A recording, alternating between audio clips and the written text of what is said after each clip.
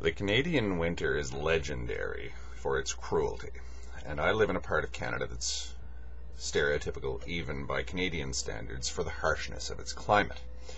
In spite of the stereotype, most Canadians actually, like most people anywhere, detest that kind of cold. The ideal way to deal with the winter for most Canadians would be to get on a plane and go to Jamaica or something. Go to Australia, go anywhere where it isn't like this. I won't say that I'm not somewhat like that. I like being indoors and warm, or in a warm climate, as much as anyone else does. However, I do like to put on about 3,000 layers of clothing, put on my fake fur hat that you see here, and my sunglasses, and go for a walk in the bitter cold, especially on a sunny day like you see here. It gets my blood flowing. It seems to do something wonderful to my testosterone, because it's a strongly masculine feeling, I guess you'd call it, and well, it makes me feel young when I'm out in it. I like to walk around and see the way the frost on things alters their appearance. I like to feel my body adjusting to the cold. I don't know, I just find it a very atavistic feeling to get out into that cold weather, feel some discomfort, and feel alive. Most Canadians, again, think that that's kind of a crazy thing to do. Go outside, yes, by all means, play a game of hockey, go skating, go tobogganing or something, but just to wander aimlessly through the city streets in the freezing cold is crazy. Well, I like it. That's just me. And sometimes I wander around thinking, why don't these people in these nice, warm, snug houses do this? Because they're missing out on something. I think, well, that's kind of the last man in there sitting beside his fire. He's thinking nothing of comfort and warmth and a nice mug of cocoa with a marshmallow in it, and maybe a shot of brandy in there, and a roaring fire, and all that kind of thing. Or I'm thinking of the other Canadian who's sitting down on a beach somewhere in New Zealand or in Cape Town, South Africa or something, who's escaped for the winter or for a few weeks in the winter, and he's mighty glad that he's there. I think these people are missing out on something. All they think of is the obvious things: comfort and ease and relaxation. The winter seems to bring me to life. I love the summer, don't get me wrong, but I don't fear the winter the way many people do. But the winter can kill you. It gets so cold that you can freeze to death in, I don't know, 15 minutes, I suppose, if you're not properly prepared for it. Every year, alcoholics are found frozen to death, having passed out, staggering home from wherever, or just staggering around. In the old days, as Tolstoy wrote, there were quarters in Moscow where the poor people simply froze to death.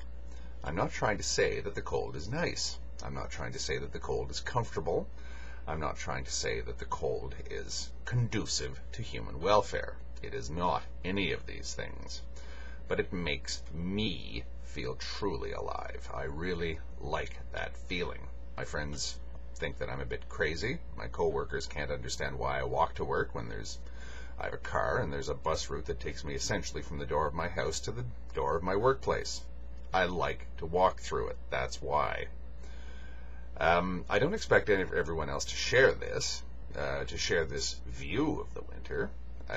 It's just another, I guess, of my eccentric preferences. But again, it does let you know that there are two sides to anything. If we were to place value on the Canadian winter, most people would say that it's horrible. Most Canadians would say it was horrible and they wish it would just go away. It wouldn't come here. I don't feel that way. I think that the Canadian winter has a charm that maybe some people may have to learn. I'd never seem to need to learn it. But its value is not apparent to most people. But it has value to me. I like it. I like what it does to me. I like what it does to my life. I like what it does to my view of the world. I like what it does in so many ways that, I could go on and on about this. You read some Canadian literature, or especially you read Russian literature or Scandinavian literature, and the people who write this kind of thing, this winter idealization, I guess you'd call it, are often aware of the acute difficulties in getting this across to people. Why they really have an affinity for a climate that is overtly, unbelievably harsh and uninviting and even deadly and dangerous. But nonetheless, I do like it. It has positive value to me. Anything can have positive value if it does something to you that you like. I'm not trying to say that everything has positive value in all cases, and I'm not trying to tell anybody else to alter what they find value in. I can't imagine how one would go about that, getting someone to alter their values. I suppose one could do that coercively through implanted guilt, but how do you alter things that you actually get positive benefit from? That's a bit tough. Again, I suppose there are acquired tastes. I wasn't born liking whiskey, but I sure learned to like it. I think I've always liked the Canadian winter. Most people hate it.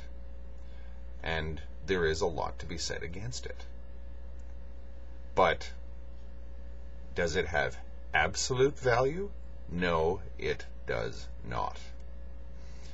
As I say, comfort, warmth, security, safety, feel good, but if I had them all the time, my life would not be as full as it is now. For whatever reason, I want something other than the obvious things, because the obvious things don't do it for me all the time. People who do seem to get benefit from the obvious things, as I say, strike me as something akin to the last man. Comfort, safety, security, an untroubled life. I understand the appeal of these things, but they're not for everybody.